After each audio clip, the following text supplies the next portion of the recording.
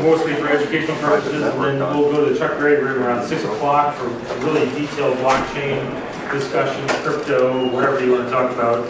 I'll let these guys introduce themselves. I don't say anything wrong to get mad at me.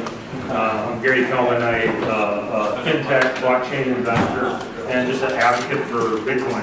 I love the technology and the disruption that's happening with it around the world. Just talking to some friends from Norway who've heard of it, and I think they're going to come here tonight too. He's a newspaper editor and really excited about hearing more about Bitcoin in the USA. So I'm going to introduce Brian and Chris and Phil, and they've been in the business for 3, 4, 5, 7 years with Chris. I don't know about Phil. A few months, yeah, quite a few months. How many, first we want to get started to find out how many of the audience have heard of Bitcoin. This is really important so we know how detailed we can get into the discussion. And then how many own Bitcoin?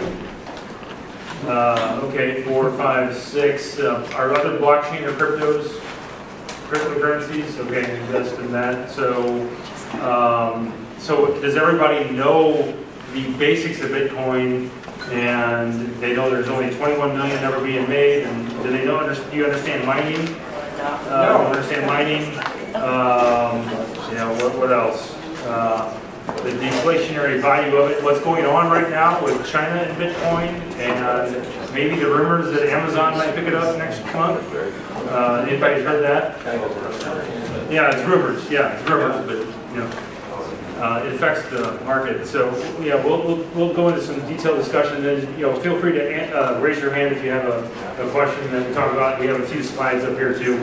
We'll go over. So Brian, you want to take over, explain who you are, and Chris and Phil. I'm Brian Estes. I'm a former senior vice president at AG Wootten Sons. I left the company in 2004 to start my own business, and I do venture capital work now. I'm a partner at 630, which is a fintech accelerator, and a partner at St. Louis Archangels and a board member there. So I got involved with Bitcoin probably about 4 years ago when I first learned about it, and I made several investments in blockchain companies and also other cryptocurrencies. And I'm just here to help teach other people about it.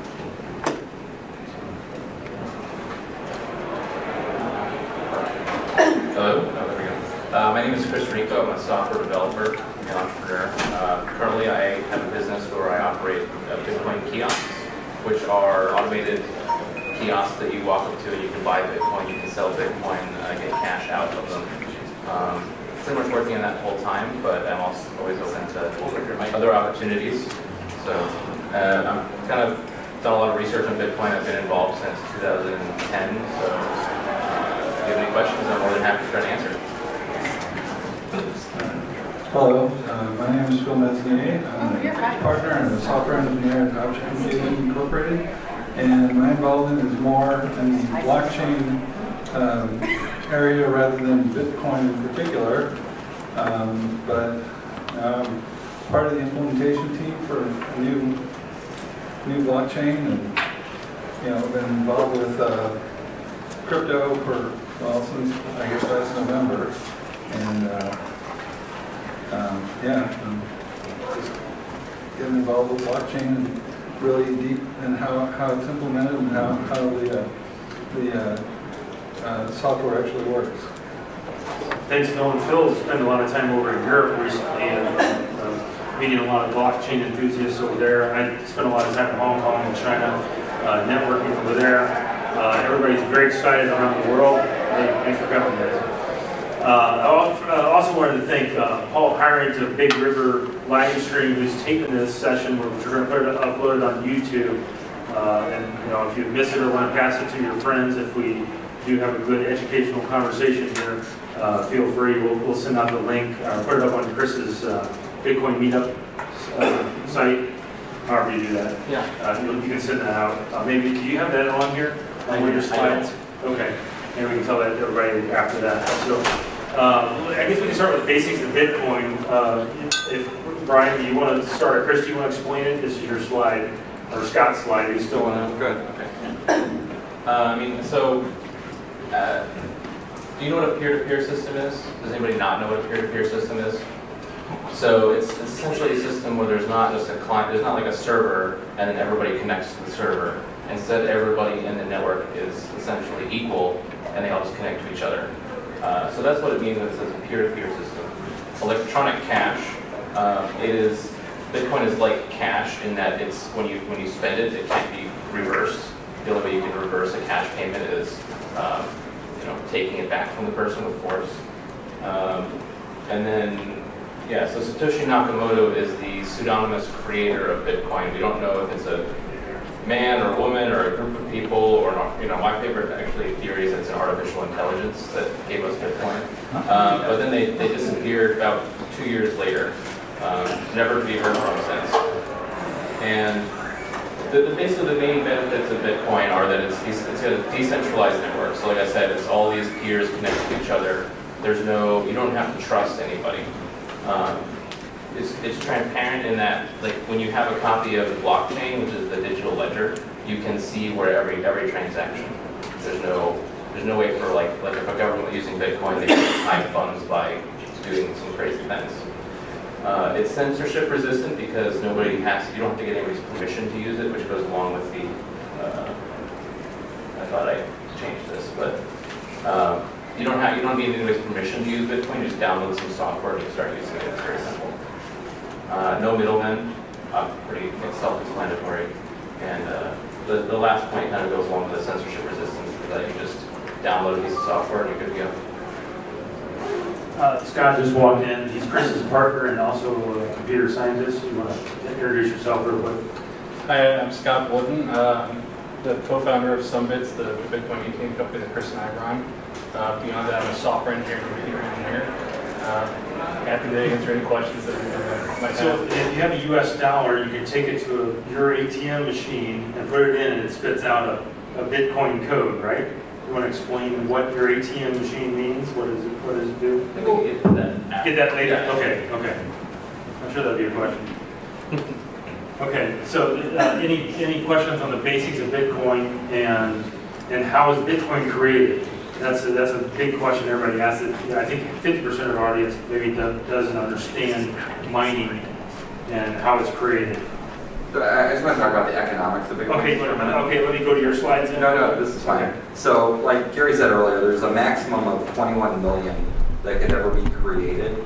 And when Bitcoin started in 2009, I think, 8, and so when it first started, it was being created at a rate of 50 Bitcoin every 10 minutes. And then the code says every 210,000 blocks, which comes out about every 4 years, the amount of Bitcoin that's created every 10 minutes gets cut in half. So it went from 50 Bitcoin every 10 minutes to 25 Bitcoin every 10 minutes about 4 years later. And currently we're at 12.5 Bitcoin every 10 minutes that's being created. And so you have this scarcity. Right now there's about, I think, a little bit over 16 million Bitcoin that have been created. And so in the 9 years Bitcoin's been around, 76% of all the Bitcoin has been created. And it's going to take 140 years to create the next 24%. And so, because it keeps getting cut in half every 4 years. And so when you have a scarce supply and you have demand that's growing at 100% a year, that's the demand growth of Bitcoin over the past 9 years. And you have demand growing at 100% and you have a scarce supply, then that's what makes the price go up. And so when people say, what's Bitcoin worth? No one really knows, but it's probably going to be worth more in the future because there's a limited supply and there's more demand. Well said. Yes, sir. I was just going to ask if maybe we could see if people are interested in hearing more about how Bitcoin works from like a technical perspective, or if you'd be more interested in talking about like the economics, or we could do both a little bit. But how is it created? When you say it's created every 4 years. Is it still updated version of this? Did you send an extra one? There might have been the one from Drive. There should be other stuff in there. Okay, it's fine. So you want to go to this? Start with this. What is mining? Sure. So we can talk a little bit about Bitcoin mining. So first, I think there's some kind of terminology that you need to know. The main one is a concept for block. So a block is basically just a container for like a transaction, funds moving from one account to another account. And so we call the process of generating blocks mining. It's just kind of like a term that came to be used somehow. So people who are mining Bitcoin are running generally now specialized hardware that does nothing but this one algorithm just constantly over and over and over again. And what they're doing is they're attempting to take all the transactions that are out there that haven't been bundled up into a block yet, and they put them into a block, and then they run this through this hashing algorithm. And it's a little difficult to explain, but essentially what they're trying to do is they're trying to find a result of this from this algorithm that matches this rule. And so once they find one that matches the rule, then they can claim, they are allowed to award themselves a certain number of Bitcoins. So like Brian said, it started off with 50 Bitcoins every time that they solved this algorithm, and now it's cut in half twice now, down 12.5 Bitcoins every time. And so that's how Bitcoins are created. So it's a reward to people who are doing the mining, the transaction validation, for the amount of energy they produce, or that they use producing this, and also for the service of basically making transactions secure. So once the transaction is in a block, basically the blocks are linked so that like the next block that's found builds on top of the last one. And so this way you kind of know that a transaction, let's say happened 5 blocks ago, it has a certain amount of security to it that it can't be reversed. And then the farther back you go, the harder it is. Do you have kids? Do you have kids? No. Okay. Can you, I'm going to be the kid in the room right now. Can you give me a second grade explanation of what you just did? Yeah. There's a lot of... Okay, well, so, I mean, one of the problems is that the words mean something to you, but not necessarily to all the people in the audience. Yeah. Sure, and I had some slides that kind of broke it down a little bit further, but those are gone. To be honest, you don't really need to know how it works. Just like you don't I'm being completely serious. Like, do you know how the credit card? The IRS. Or how does the US dollar But, value? so, how many people understand how credit card authorization and settlement works? All right, how many of you use credit cards? I mean, it's essentially the same. It's the functional equivalent of credit card authorization and settlement, in that you don't need to know how it works. You don't even need to know about it in order to use Bitcoin and use it securely. It doesn't get a lot easier to explain than that, unfortunately. If I could like draw and stuff, I could kind of like do some diagrams and that kind of thing, get you a better idea. But it uses some very kind of technical concepts in weird ways. There's some very useful videos on YouTube. If you Google how does Bitcoin work, and you can watch, there's 30-minute video, and you can find that it explains the hashing. And this is a real photo of a mining center, probably maybe in China or wherever, where you have rows of computers processing hash or algorithms to create 1 Bitcoin. That's easier to spend kind of down, they get for a kindergartner, which I agree, for you to understand. So then, after that block is filled, then it goes where? What's the next step after the block is filled from the manufacturer? After they create the Bitcoin, where does it go then? So there's basically in every block there's a special kind of Bitcoin transaction called a coin-based transaction, and that's the one that creates the Bitcoins out of thin air, the miner gets themselves. And essentially the way that transactions work after that is, so every Bitcoin can be traced back to its coin-based transaction when it was created by a miner. And then from there you basically reference the previously unspent Bitcoins, and then you reference those in the transaction, because that's called an input. And then you specify how the recipient must be able to spend those Bitcoins in the output. So like generally an output is just a Bitcoin address. Okay, maybe we talk about what does Bitcoin mean to the world right now, which is more relevant to beginners. Questions still? Question. Go ahead. Sorry, Annette, questions still back there? No, it's fine. Yes. So you said the demand is rising at 100% for the past 9 years. Do you have a forecast for the amount of GPUs? Are they following a similar trend? And, you know, because obviously you need GPUs to mine Bitcoin, so. Yeah, I don't know. Actually, most mining today is not done with GPUs. It's done with ASICs, which is an application-specific integrated circuit. So it's basically a computer chip that does this one thing, and that's it. How do you determine, or how is, or why, or what, however you can explain it, how is the value put on a Bitcoin? Is there an absolute value, or is it relative to the transaction? So the market determines the value of a Bitcoin. So, and there's all sorts of theories on, what is the true value of a Bitcoin. So we know today in the United States it costs about $1,000 of electricity to generate one Bitcoin. So we know that there's, probably it's worth 1,000 probably at least. But then you have all sorts of financial, financial equations that you can use to determine what a true value is. And I've seen, projections, that the intrinsic value of one Bitcoin 20 years from now will be $1 million. And your JP Morgan CEO, Jamie Dimon, saying 0. So it's worth somewhere between 0 and $1 million. So it's independent of other currencies? Sure. Totally? Yeah, it trades just like a foreign currency does. But a lot more volatile. Do you want to explain this chart? Yeah, so this is a chart I saw, probably about 6 months ago. So it's a little bit dated. So it shows the total value of all Bitcoin about 41 billion, and it's right around, I think last time we were about 60 billion now, 65 billion.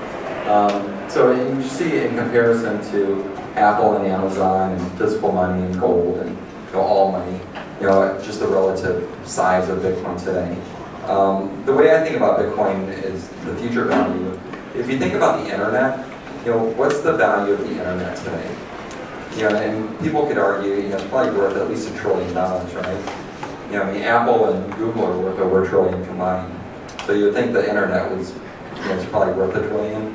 And I think eventually that the Bitcoin network will be just as valuable as the internet is.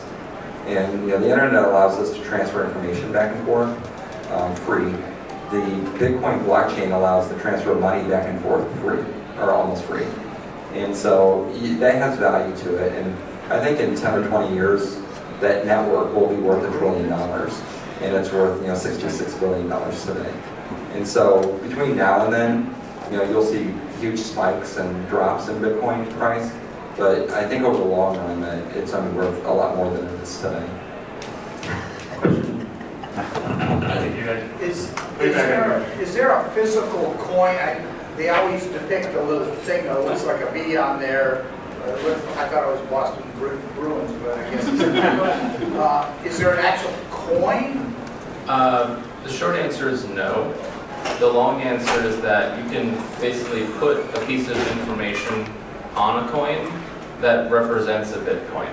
So there are things called private keys. So like when you have a Bitcoin wallet, what it does is it holds your private keys, which are like the secrets you need to keep that help you prove that you own the Bitcoin.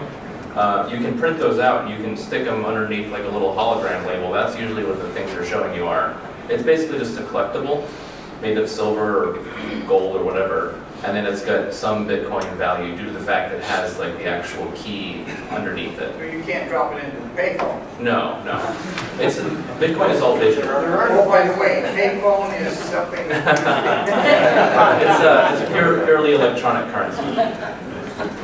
So, and excuse my ignorance, but so if I was like, hey, I want to invest in Bitcoin, how do I do that? Like, I'm not tech savvy. I don't understand half the words they're saying. So like, how do I go and invest and earn Bitcoin or whatever? Yeah, you have to go to like a Bitcoin brokerage firm, basically. Just like when you buy stock, you go to a stockbroker, like Schwab or Merrill Lynch or something like that. When you buy Bitcoin, you have to go to a Bitcoin broker. And how do you? Or you can buy it from individuals too. Or an ATM machine. You put money in an ATM machine and get it. So I buy my Bitcoin through Coinbase. So they're one of the largest Bitcoin brokers out there. And that's virtual as well? It's like a website? Coinbase.com. Coinbase.com. Okay. It's just like you open up a Schwab account. Okay. You link it to your checking account, which seems kind of scary. Yeah. But Coinbase is also a registered bank, so any cash there is FDIC insured up to $250,000. And then your Bitcoin that's held there, they offer Bitcoin, Litecoin, and Ethereum. And so their cryptocurrency assets are insured by Lloyd's of London. So if Coinbase gets hacked, then Lloyd's of London will step in and reimburse you for the hack. But if you get hacked and someone steals your Bitcoin from your account, that's not covered. It's only if Coinbase gets hacked. So you have to protect your password and make sure that no one hacks your account. So you have to be tech savvy to do that? No, it's just like protecting your online investment accounts or, or your bank, bank account. Yeah. Okay. And you don't need to buy a full Bitcoin either. You can buy a 0.001 if you want. Oh. Bitcoin is divisible by 100 million. So, I think it takes, the smallest unit is a Satoshi, and it takes about 20 Satoshis to equal a penny. Oh. So that's like, and a bit is like 1/1000th of a Bitcoin. So, that would be 4,200 by 9,000. So a bit's like, $42 right now. How many different denominations are there? Go ahead. I mean, basically there's Bitcoin, and then there's just other ones that have colloquial names that the community uses. So like Satoshi was the name given for like the smallest unit. So 1/100 millionth of one Bitcoin. But really other than that, there's not any formal names. It's all whatever people want to call it, honestly. You had your hand up and you want to ask. Oh, it's Phil, you have something to say too? I was just going to add that when you trade with Bitcoin, you're not really dealing with coins as units, but as a total value. So you might want to change. I might want to give you $100 in Bitcoin, so that might work out to 0.025 or whatever. But that's the quantity that's traded. It's not a particular fraction of a unit. So what you see when you do this is just a whole lot of zeros after a decimal point. And because the unit price is 4,000 or whatever it is today and growing. But when you want to trade, if you want to trade, if you want to think about it in dollars, you can do that. And all these trading firms will automatically translate the value for you. So you don't really have to worry about the exact number of Bitcoin you're trading, except for when they also add fees on top of that. Yes, sir. Could I mine my own Bitcoins? I'll let you take that, Scott. Yeah. In theory, yes, but usually it's not cost prohibitive to do on a small basis. A lot of mines out in China, for example, have, back to the mining slide, there's thousands and thousands of these in a facility. You're dealing with the problem of you're using a lot of electricity, so you have to have favorable rates, and then you have to deal with cooling that, because it's essentially a giant space heater.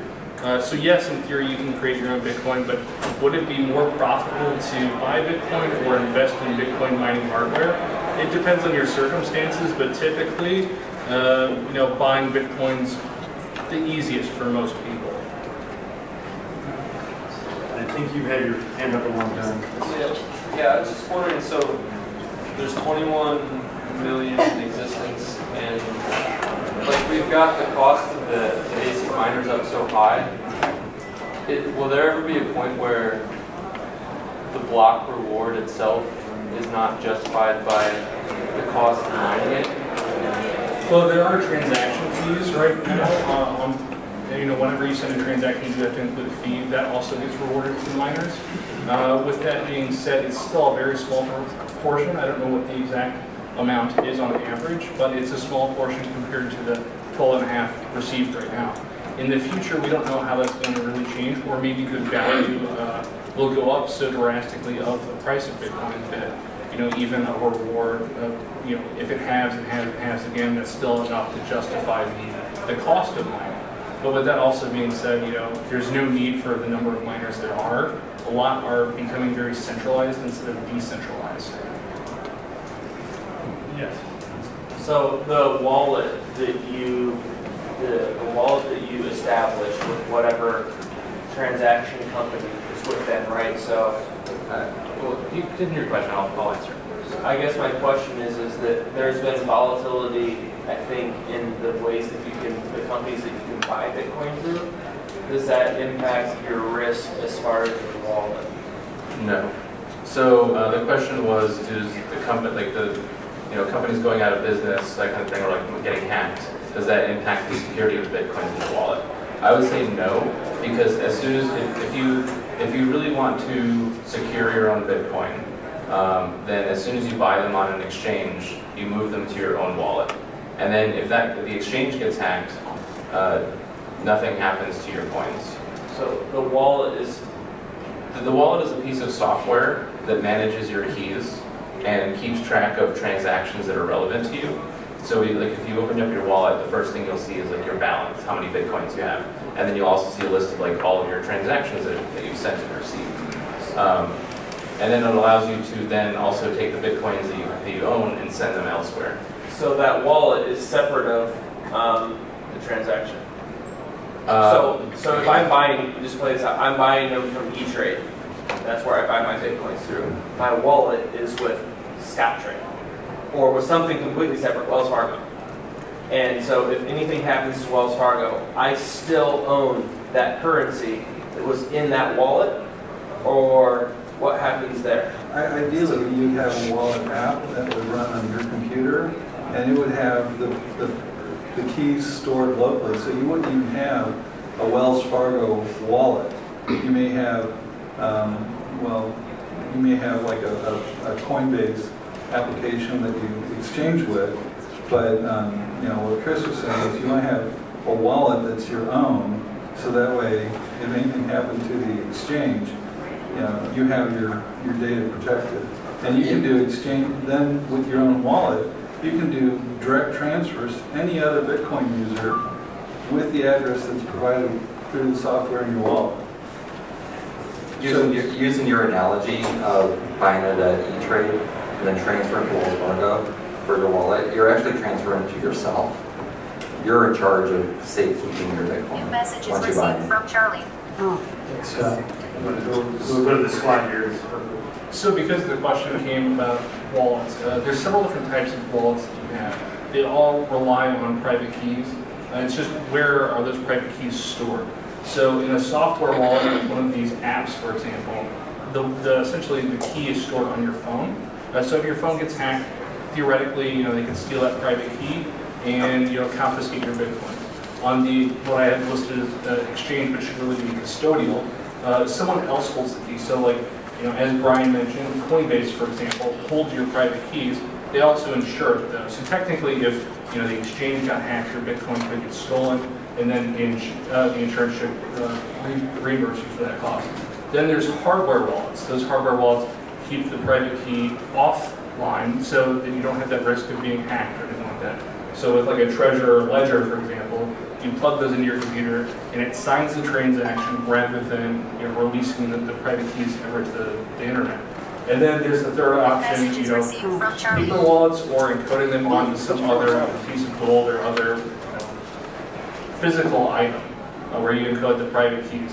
That's obviously not connected to the internet, but then you also have to have the potential risk that whoever made that or printed that made a copy of that private key, but that's beyond the scope of this, really. And that's the power of Bitcoin, right? It's decentralized, and you are your own bank. You hold the private key. Instead of going to the bank to ask for permission, you ask yourself permission to buy something. Yeah, that's one of the advantages of Bitcoin, because there's about 2.5 billion people in the world that are unbanked. They don't have bank accounts. They don't qualify for bank accounts, and they can't get bank accounts. So this allows people to have their own bank on their phone and allows them to do commerce, which will eventually allow them to raise themselves out of poverty. They can do trade.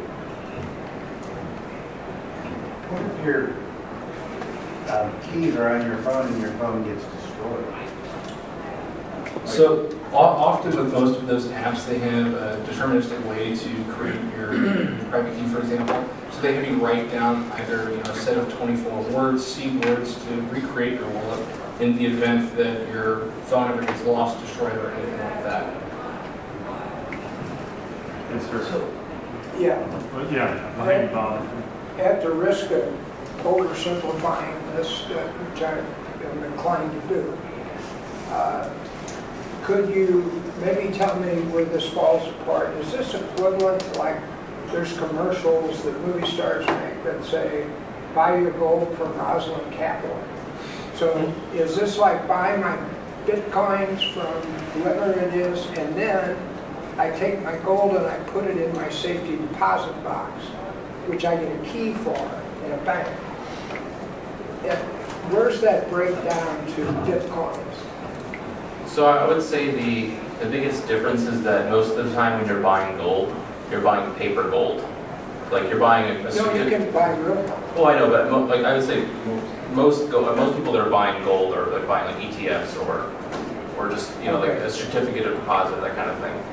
Whereas with Bitcoin, it's essentially, as long as you have your own wallet and you control your own keys, then it's like taking physical delivery of gold.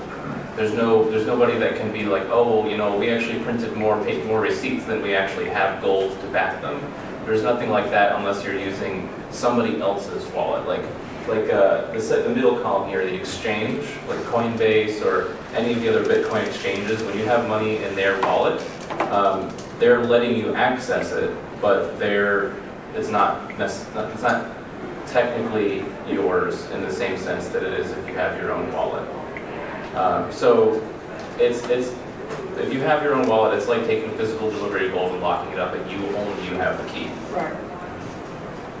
So, the question I have is, this is a demand thing. So you said that the market is making the price. Today, Bitcoin's at 4,000 something. And if their demand continues at the rate that we're talking about, and it gets to 100,000, I can't believe that doesn't ill affect the amount of people that are going to be able to buy Bitcoin, which would make it precipitously drop. Does that make sense in the Bitcoin world? Yeah, people won't be able to buy one full Bitcoin, but you can buy 1,000 of a Bitcoin or 100,000. It's divisible. Okay. Yeah, it's really a speculation on a limited amount of coins. Well, that's not the speculation. We know it's a limited amount. Yeah, that's a fixed. That's a known thing. What's the speculation is how many people will be using it in the future. Right. If more people are going to be using it, then the value's going to go up. If fewer people are going to be using it, the value's going to go down. If they embrace it, it'll go up. Yep. At the last meeting, August 3rd, you said the Bitcoin was 2,200, but on SumBits it says buy for $4,400 or sell for 4,000. Okay, so I'm a business person, and back on August 3rd, I sold something for $2,000 because I got one Bitcoin, and then I guess in my taxes it showed that's my income. But then what happens? Also, the gross, you have to declare that to the government for the extra $2,000. Yeah. So when you sell Bitcoin, you owe capital, short or long-term capital gains, depending on how long you've owned it for, on the difference in price. So if you received the Bitcoin, bought it, whatever. So it'd be a capital gains discussion. Yeah. So you got to hang on for 7 years to get that advantage? 1 year. 1 year. Yeah. Long-term capital gains is greater than 1 year, I believe. And then Congress is working on legislation right now it's called the de minimis rule, that if you have a gain of less than $600, you don't have to claim it. Do the other cryptocurrencies have the same, have a limit, much like Bitcoin does, where it's 21 million to the Ethereum and everything? They're all different. They're all different, but they all have ceilings, limits. No, not necessarily. So they all have different software, and the software determines what the rules are. So there are some that have like a fixed, permanent inflation forever. Like, there's always this many coins created every year after a certain point. Whereas with Bitcoin, essentially, in like 40 years or so, there will be almost no new Bitcoins created. Like, we'll be at 98% or something like that of all the Bitcoins that will be created. Who set that limit, 21 million? Satoshi. and everyone who decides to keep using this. In other words, possibly artificial intelligence. In other words, not a real person behind any of this. I mean, it's probably like one or two people, if I had to actually guess, but I don't know if we'll ever know who Satoshi is. And we do know there is an address that's holding 1 million Bitcoins, and we think it's Satoshi's address. No, there's a bunch of addresses. There's a bunch of addresses that do. Yeah, so like basically in the early days of Bitcoin, you would just download the Bitcoin software. There's only one. And then there was an option in the software that said generate Bitcoins. And it would sit there and use 100% of your computer's processing power, and then maybe in a week or so you would be like, boom, I just got 50 Bitcoins. That was how like Bitcoin used to work a long time ago. And so by analyzing the very early created Bitcoins, people were kind of able to look at some of the details of the transactions and be like, okay, well, it looks like all of these are done by the same individual or group or whatever. And those are the ones that we think are Satoshi's coins, which adds up to about 1 million Bitcoins. But they've never moved, so we don't know if they still have the keys, if the keys get lost, or what. That's also the anonymity of crypto. I mean, you don't know the name, address, where it's owned. You just know that address owns that many Bitcoins. It's like an email address. You have an email address, but you didn't have your name on your email address. No one would know it's you. What happens with the million that are sitting there? They never know. I don't think anybody heard him say that. Yes, what happens with the million that's sitting there? We do know, Brian, you explained this the best. There is a certain percentage of Bitcoins that get lost, thrown away. About 10% of the Bitcoin that's ever been created, people have lost their private keys. So it's about 1.6 million Bitcoins that people don't have access to.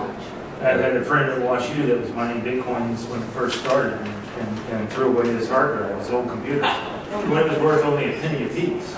So he's out on the West Coast. Today they're worth about $4 million. So you guys understand this really well, so this question may be hard for you to answer, but a lot of the questions circulating around fears because we don't understand it. What fears do you have? Like, there's got to be some. If you say the valuation is between $0 and $1 million, that's a huge range. So there's got to be some skepticism from your side because of the unknown. Like, what makes you guys nervous about this? I mean, for me, nothing about the system makes me nervous. It just the only question is if people will adopt it. So if it becomes wide, I think there's basically two futures for Bitcoin. One of the two. I don't know which one will come about, and I don't know the probabilities of each one coming about. But I think it's either going to be worth so much more that it's not even really worth talking about, like how many dollars is Bitcoin worth. Like it would just be supplant. It could be like a global currency that anybody could use. Anybody could send to anybody across the world. No middlemen. There's very little trust involved.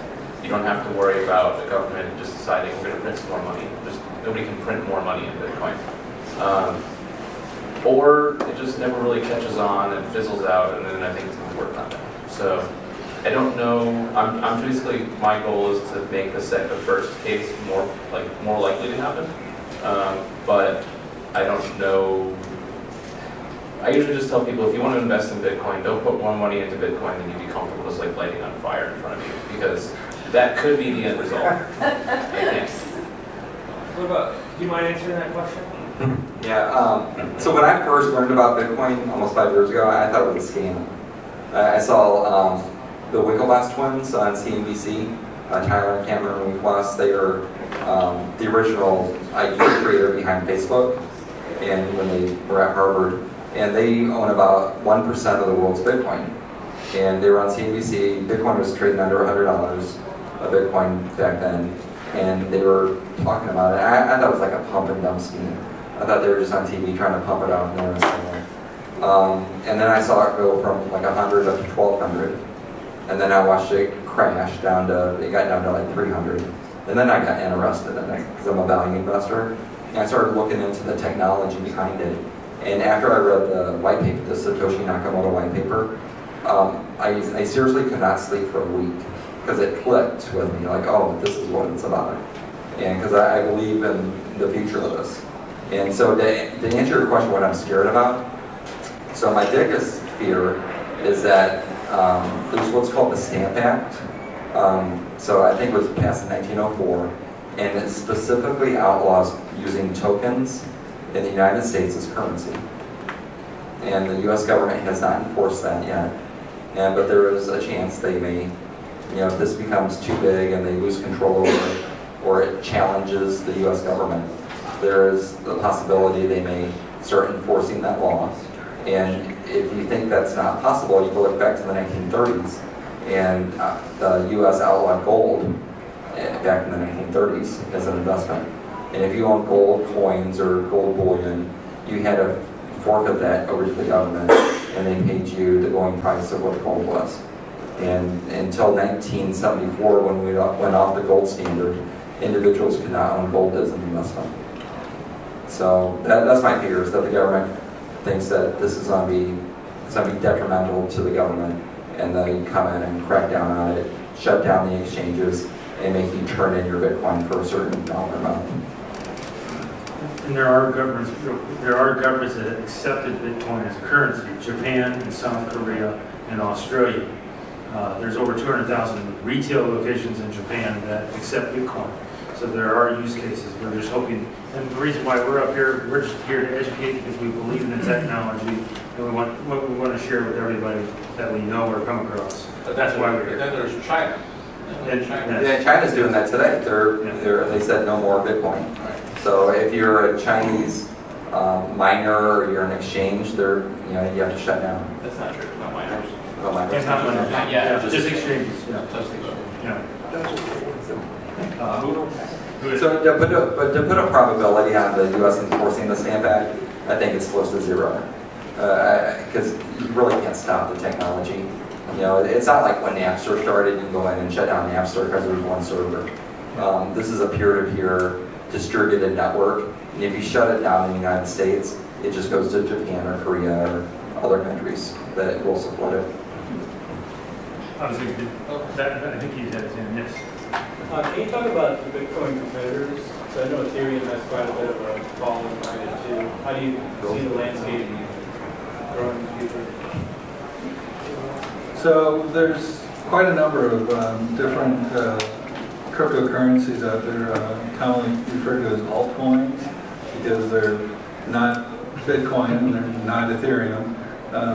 Ethereum, for people who don't know, is another very common blockchain that supports currency, and it is a general contracts platform, and is very popular these days with companies that are creating new coins to publish what are called ICOs, or initial coin offerings, which is another whole can of worms that we probably shouldn't open.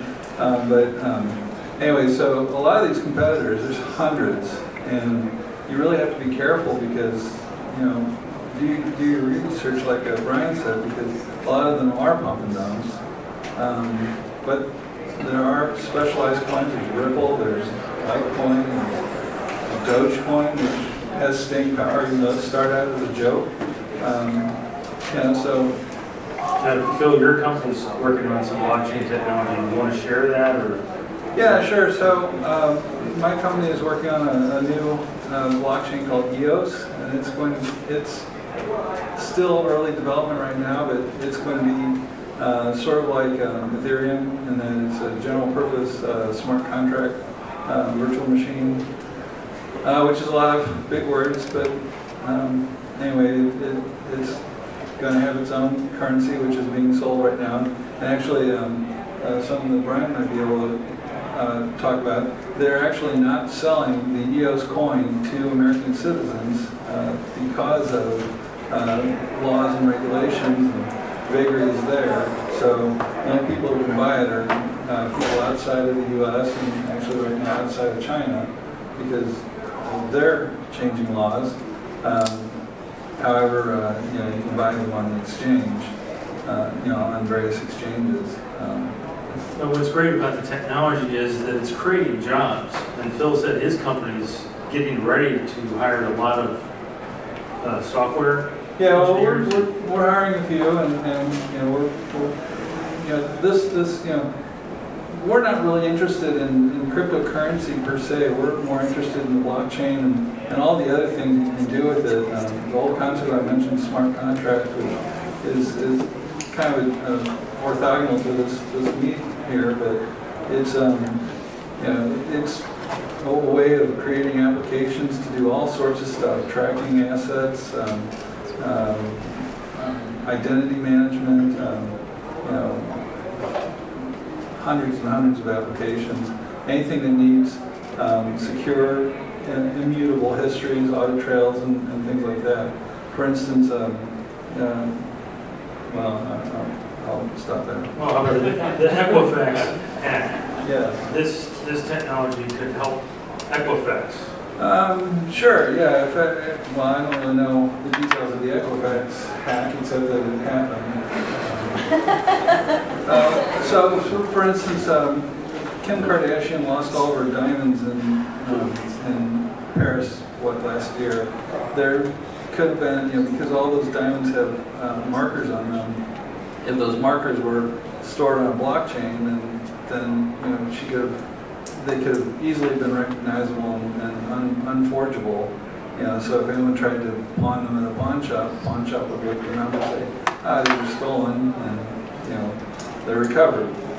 So that's an example of how Bitcoin or blockchain could improve security. Or like as far as the Equifax hack goes, rather than having all of your personal information sitting in their server, they could have just had a link or a fingerprint that goes towards a record in the blockchain database, and that's like basically the data is encrypted, or it's just attested to by somebody at one time, so that you don't actually need to keep the data around in order to verify your identity.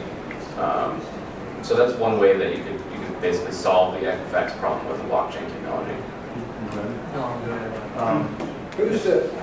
Who's the odds-on bet for you guys for leading vendor in blockchain? What do you mean by vendor? Whose software is best for blockchain? So there's several different kinds of software, and all the top ones that are available are all open source, which means that they're not controlled by any one company. So you could download the Bitcoin or the Ethereum or the EOS or any of the other blockchains. Aren't they specifying it by industry now? Well, that's the thing is you can take this basic software and then you can customize it to your industry as needed. So you could specialize it.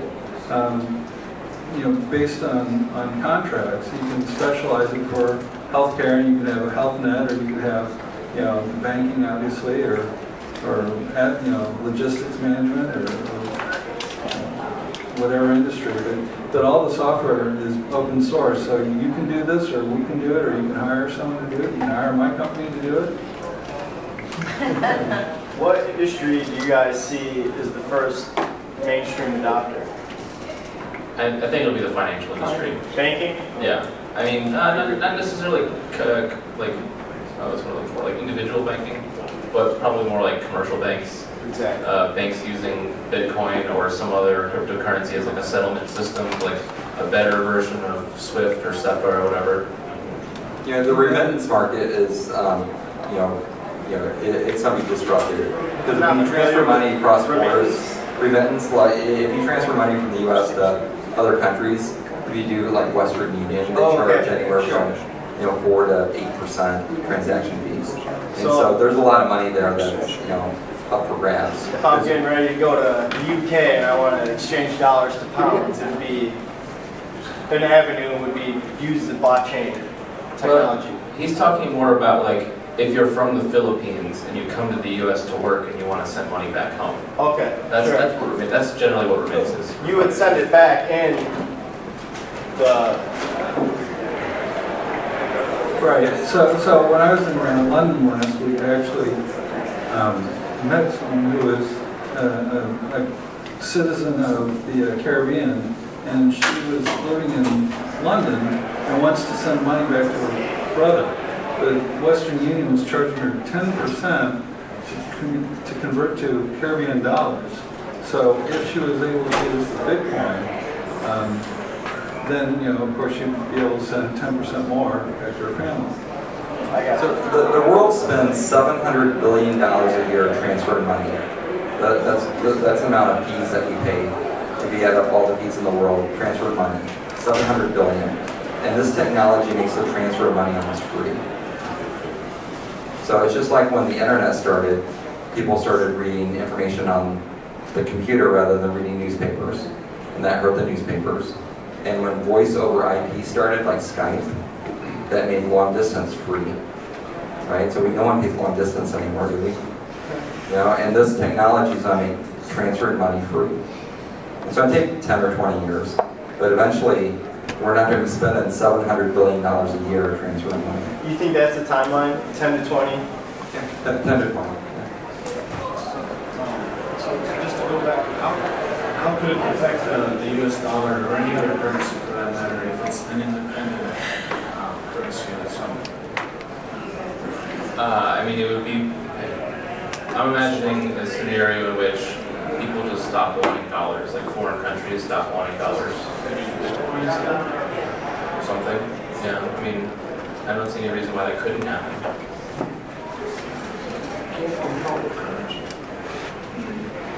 So to that point, I believe in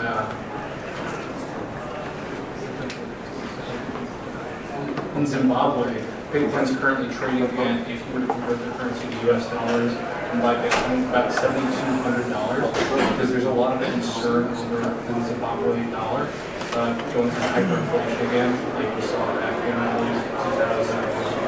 I don't remember the exact date, but whenever the last hyperinflation cycle occurred. So people want Bitcoin because they believe it's going to hold more value than the Zimbabwe dollar. Just real quick, just for clarification, so I can understand this. You're talking about a lot of different ways that Bitcoin can be used, could be used, might be used.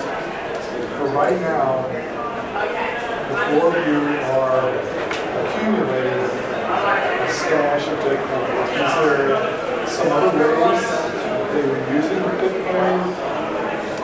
Or are you just right now in an accumulation stage? Or am I missing something here? I want to say something to that if I might.